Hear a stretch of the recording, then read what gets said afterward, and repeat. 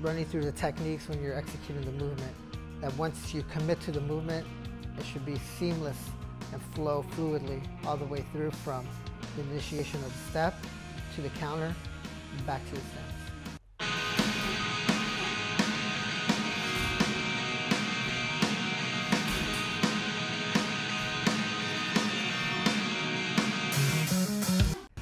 Hit without getting hit. Today we're going over the evasive step to kick counter. Hey guys, this is Coach Victor from the Thai Box Institute of Mar Vista, California.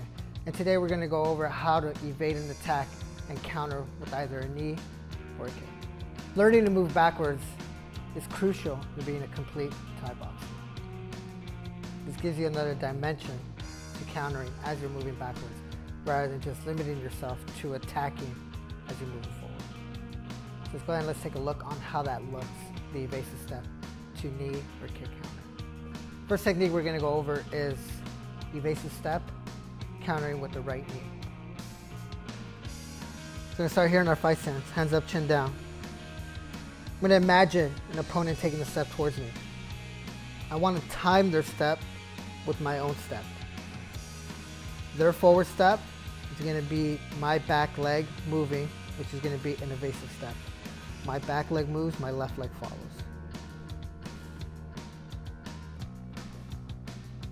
Evasive step. Let's look at that again.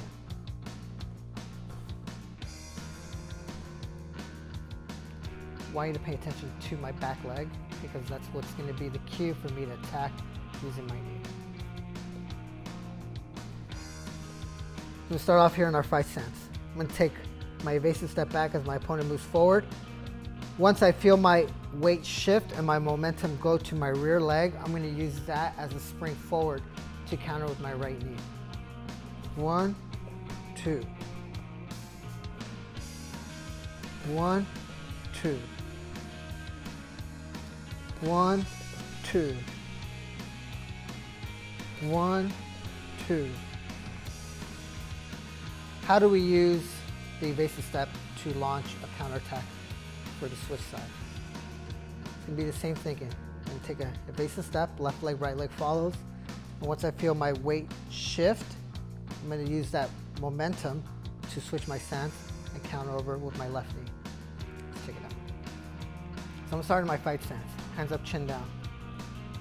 We'll visualize my opponent standing in front of me. As they take a step forward, I'm going to take a step back. Once I feel my weight shift, I switch stance, left knee, back to stance. Let's look at that again slowly. Step, slide, switch, left knee, back to stance. Both the movement for the right knee and the left knee should be as seamless as possible. From the evasive step, the execution of the knee, to being back to stance, should be one fluid movement.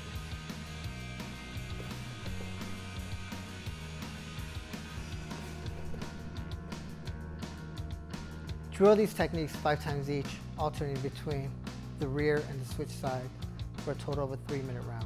If you have the space for it, when you're moving backwards, keep going until you run out of space. Otherwise, you can just do this in position in place, standing still. Remember, it's the back leg that's going to keep you balanced in position and ready to spring and fire your counter. Also, make sure when you're running through the techniques when you're executing the movement, that once you commit to the movement, it should be seamless and flow fluidly all the way through from the initiation of the step to the counter and back to the stance. Let me know what you think in the comment section below. If you film yourself, tag us at the Thai Box Institute, or use the hashtag TBI home workout, and I'll critique your technique. I promise I'll be nice.